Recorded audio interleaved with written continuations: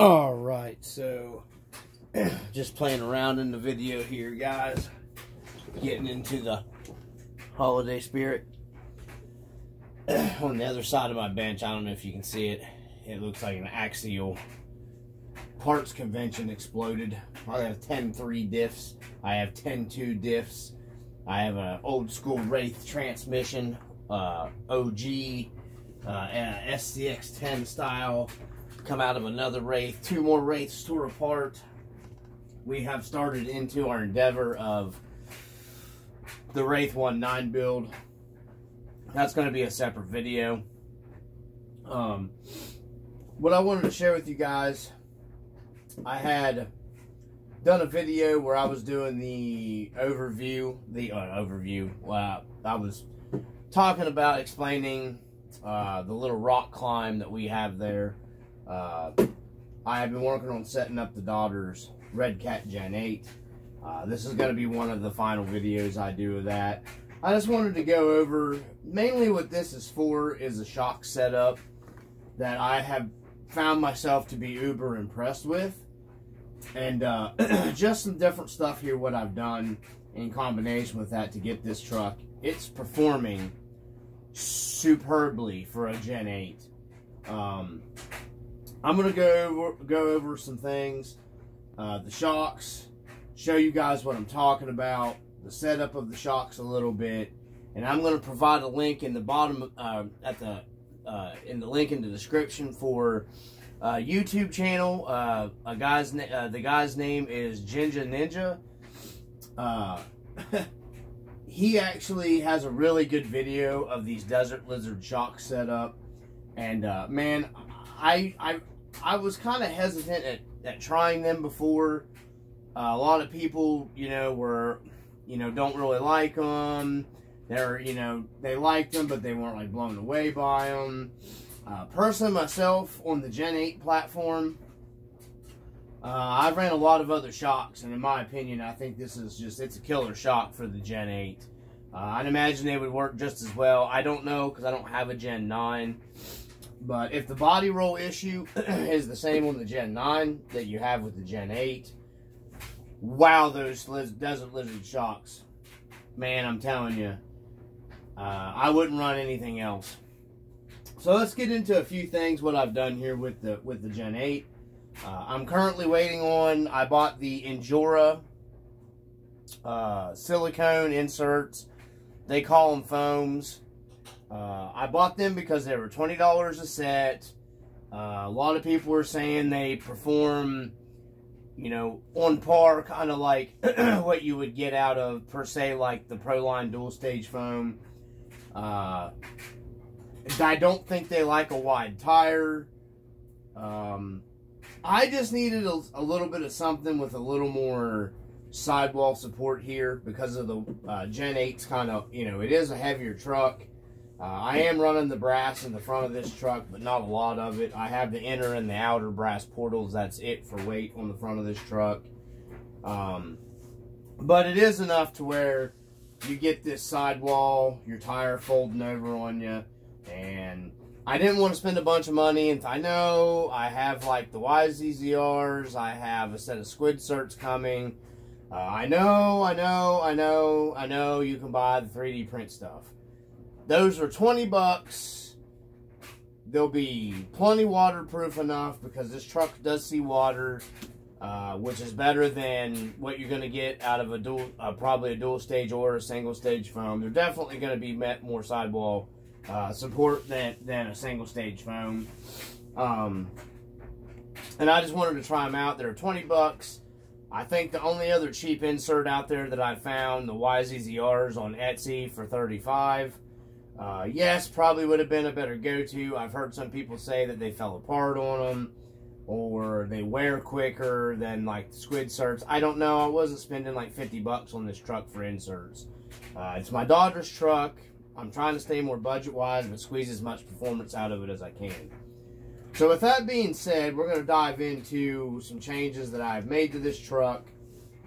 First thing is, guys, of course, I did make this rear bumper to get the highest clearance bumper I could get on the rear. And I'm going to pretty it up around the edges around on it a little bit to make it look better. I ended up trimming here in the bottom of the body. Trimming a few millimeters off, well, quite a few off of, not a terrible amount. I didn't cut clear up into the door of the body.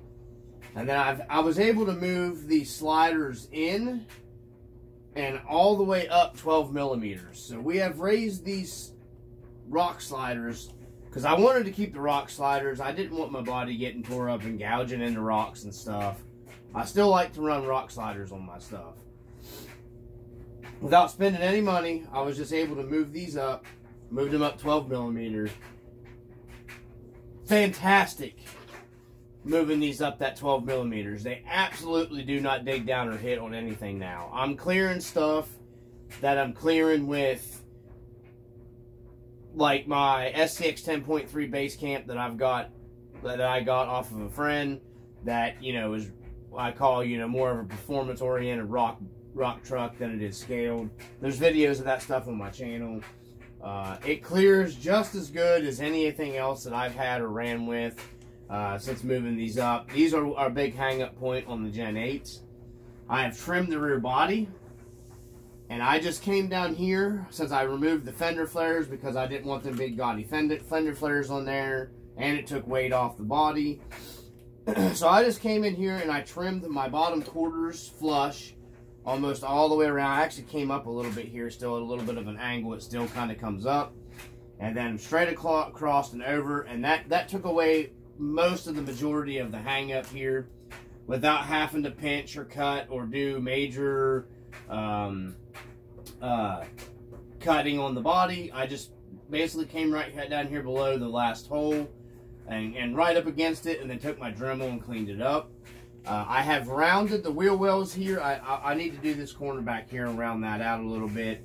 I've rounded these to look more like the Scouts had the rounded fender wells. Same way here. I have rounded it here, and then I rounded the front up here just to kind of round out the fender wells a little bit. Couldn't be happier with this truck.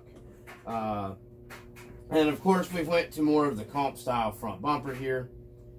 But the number one thing that I was able to do to this truck, and I've run TRX4 shocks on these Gen 8s. I have ran internal spring shocks, the pin spring modded shocks on these Gen 8s. I have ran a set of Traxxas big bores on these Redcat Gen 8s. I have ran the regular Traxxas TRX4s with soft springs. No matter what you run on these Gen 8s, they still have the notorious, and hold on a second, we will pause this here and I will grab my other Gen 8. Okay, so this is my Gen 8 Axe Edition, basically a brand new Gen 8 Axe. The only modifications I've made to this truck is the Endura wheels, 10mm offsets, and with the carbon fiber centers and the Toyo tires. But what I'm referring to is what I call just that good old body roll. It's okay. The Gen 8 just has too much. This flopping around, this just kills you when you're trying to get performance oriented when it comes to the Gen 8. It's awful. I was going to sell this truck. I have decided I'm going to keep it. I'm going to do the same thing with the shocks on this one as I did to my daughter's. And probably, I don't know if I'm going to do the rock sliders and the body or anything, but because I don't want to cut up the Axe Edition. This is basically a brand new Axe Edition that I got on trade. So, but I am going. This is terrible. It's awful. You can do away with that and still keep the suspension flex these trucks have, and I'm going to show you here in a second. Yeah, but this, like I said, I just wanted to show you before we move on to what I'm talking about here. This right here, this just ridiculous body flopping around. It's awful. It's horrible. It's horrid. So let's get this one out of the way, and we'll grab the other Gen 8 here real quick. Yes, this says all the reef stuff in it and all that good stuff. So we'll grab my daughter's modified Gen 8 here. So this is what I'm talking about here. You can see I'm really pushing on this one to get it to torque up. It don't hardly torque up at all. It's still got it there a little bit when you really push it, but you know, this one, you know, I'm shoving down on it. Now watch this. Boop, boop. See this, what I'm talking about here? The camera's picking it up back there. I mean, you let it watch, it stays over. It just stays flopped, leaned over. It's like it's got ED. You know, this doesn't have that anymore. This is just the suspension setup for the Gen 8 that it has amazed me at how performance-wise I can't see why anybody would want to run anything else if you're looking for performance. So let me make sure we're still recording good here. Yeah, let me move the camera around. Sorry guys, get it down here a little bit more. All right, so to get away with to get this out of here, to get this flop dog, I call it, but you know what I mean, you want more performance suspension. This is my best recommendation for you, and like I said, I'll put a link to his video, Gen8 Ninja, on YouTube. The dude has an awesome Desert Lizard shock tech setup video that I'm going to link to this one. I'm not affiliated with him or anything. He just got a great video on how-tos. So, doing this setup, you don't lose. I'm going to grab this. You don't really lose anything, technically, suspension-wise. So, you still got your suspension flex here. You still get your flex. Make sure the camera's picking it up. You're not really losing any of your flex. Okay? Still got your flex here. Everything sets down. It's got about exactly the same articulation. You don't need any more than that. You don't need crazy stupid stuff. With this setup though, it's insane how much it improved this truck. Way more of an improvement than adding weight. In my opinion, you can almost get away with just running the outer portal weights on these Gen 8s with this suspension setup that how I have it set up right now. So let's get into that. I'm going to pull the body off of it, and I'll show you what I'm talking about. Okay, so what we got here, we have switched out.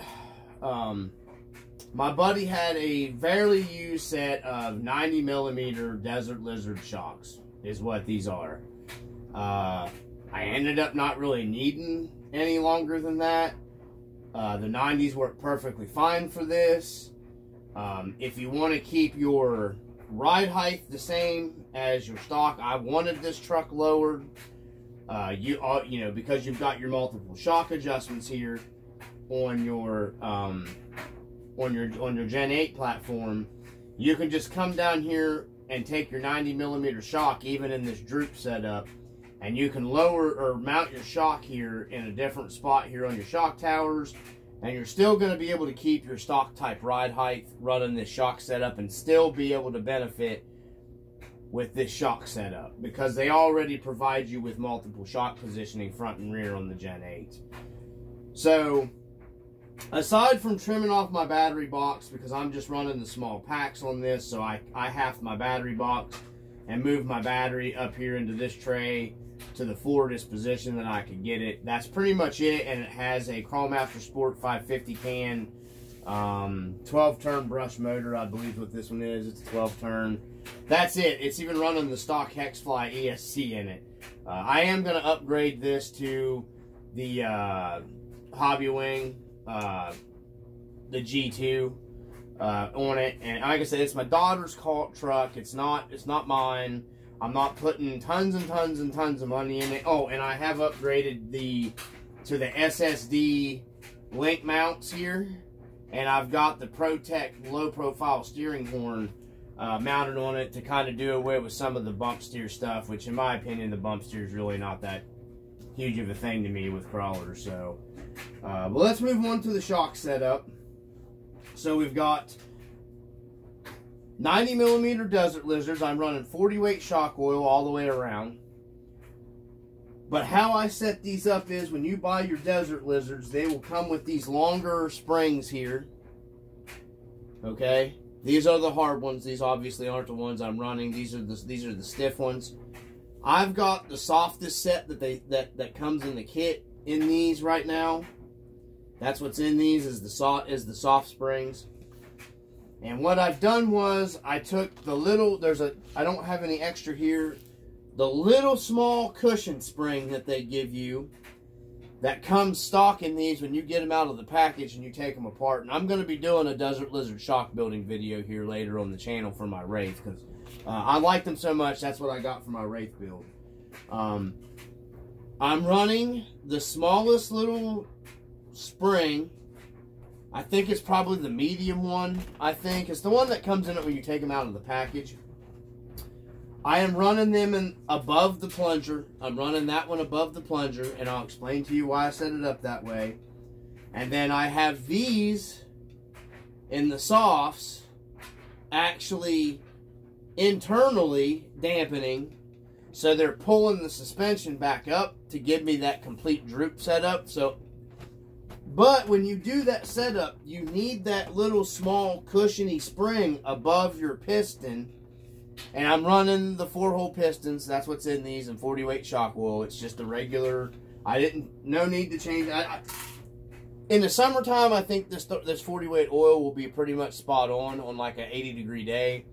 Now that it's getting colder, 25-weight would have been a better choice, obviously, because when it gets colder, the oil gets thicker, so it slows the action down a little too much. So I'm going to go ahead and pimp the 40 in here because this truck's set where I want it. It performs fantastic.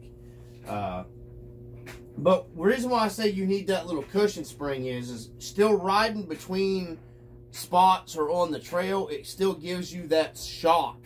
It still gets you like a cool spring shock. It still gives you that amount to where you're not just hitting and bottoming out. So this truck still gets the droop. It still gets the droop going there. You can see the shock shaft. When you set it down, set the weight of the truck, she just slowly droops back down. So, and you can see here, maybe the camera's picking it up. I got that little bit of that little cushion in here for trailing. Doesn't bounce and flop around and act stupid. It sucks it up nicely. That little medium spring. Like I said, I'm going to link Ginger Ninja's video. He explains it a lot better than me. I'm just roughly going over it. Because I said in that video I would do a bench video. You still get your articulation out of it, okay? You still get, you know what I mean? It's cold down here. But you're still getting your articulation out of everything. Still getting it. You know what I'm saying? You're not really losing anything. You could go to 100 millimeter on these. I like the 90 mils. That's just me. 100 millimeter would probably be pushing it, but it would give you probably a little more even articulation than what you're getting from the stock truck setup. I wanted this thing to be a slam down as pretty much low as I possibly could get it set. But this thing performed fantastic. The only thing that was letting me down, like I said, was these foams here. That was the only thing that was really letting me down. So that's why I picked up the Endura foams for this truck. So let's see. With that being said, what else do we move on to? That is my setup here, the Desert Lizards on the Gen 8, and this is, I'm telling you, if you want to get rid of this floppity flop dog stuff here on the Gen 8, which is terrible. I mean, if you're scale driving one, I guess it's okay. I still don't like it. It flops so much, man. Even if putting added weight on it, and you put a hard body on one of these, which I have a hard body Jeep Cherokee on one of these, the Endura Cherokee, it gets even worse. So I'm just, these Desert Lizards are a freaking lifesaver for these Gen 8 platform trucks. It really changed the way this truck performed, like amazing difference.